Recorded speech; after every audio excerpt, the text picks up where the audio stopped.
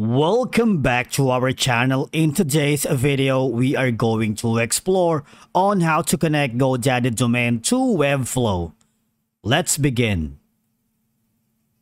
The first thing we need to do in order for us to connect or integrate Godaddy domain to Webflow is to sign up for an account. If you haven't done so, all you're gonna do is click on Get Started, and here you can continue by using your work or business email address, or if you have a Google account, why not use it to sign up for a free account. After logging into your Webflow account, now you need to go over to your Godaddy account, which is we're going to integrate. Now on the upper right corner of your profile, click on all products and services. Okay, now if you're still following, as you can see from here, click on domains.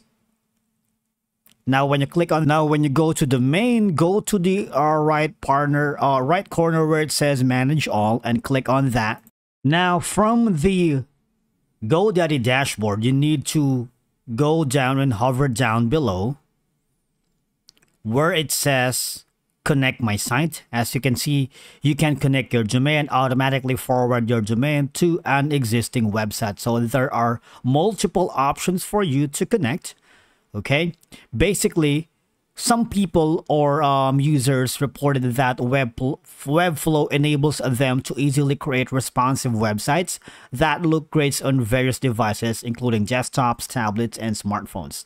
Now, all you're gonna do is click on Connect My Site.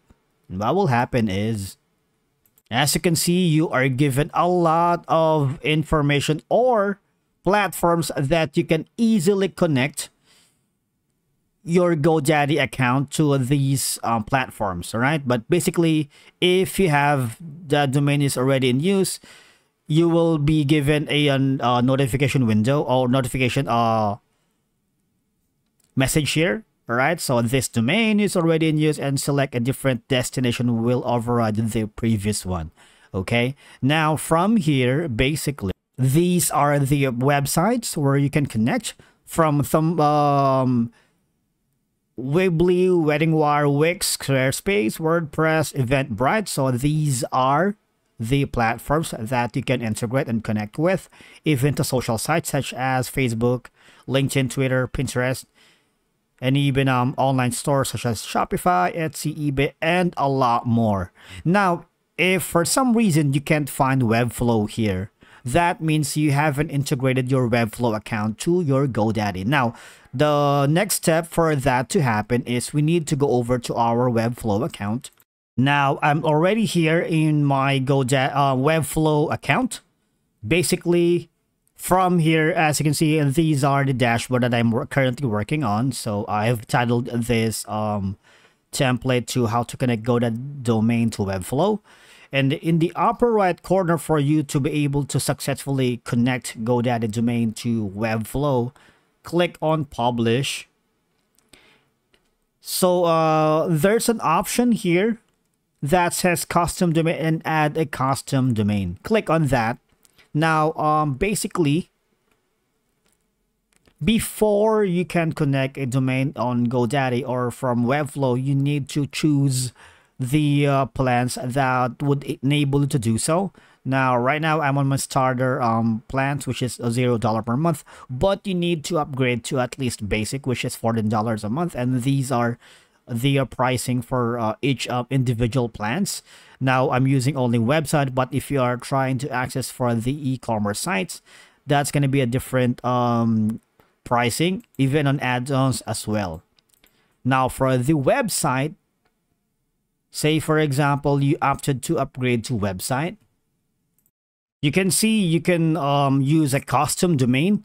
It's all available for all these upgraded plans, but for the starter plans, you're not gonna get a custom domain. All right, so say for example, you chose the most popular, which is upgrade to CMS, and then when you upgrade to this kind of a plan, you are, well, basically Webflow will give you a certain DNS and custom domain and copy that. Now, depending on Webflow and which records they will give you, sometimes they give you DNS. So all we're gonna do is change that name servers.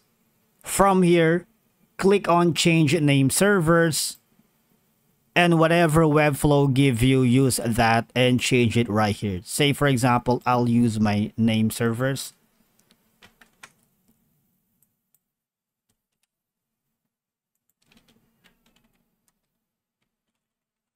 All right, something like this one's, for example. All right, and use these Webflow given servers and click on save. Or even you can add a name server here. Now, after doing so, once you have done that, all you're gonna do is click on save. Okay? And that's pretty much it. Thank you so much for watching. If you have further comments or topics you would like us to cover in the future, let us know in the comments below. We will see you again in the next one.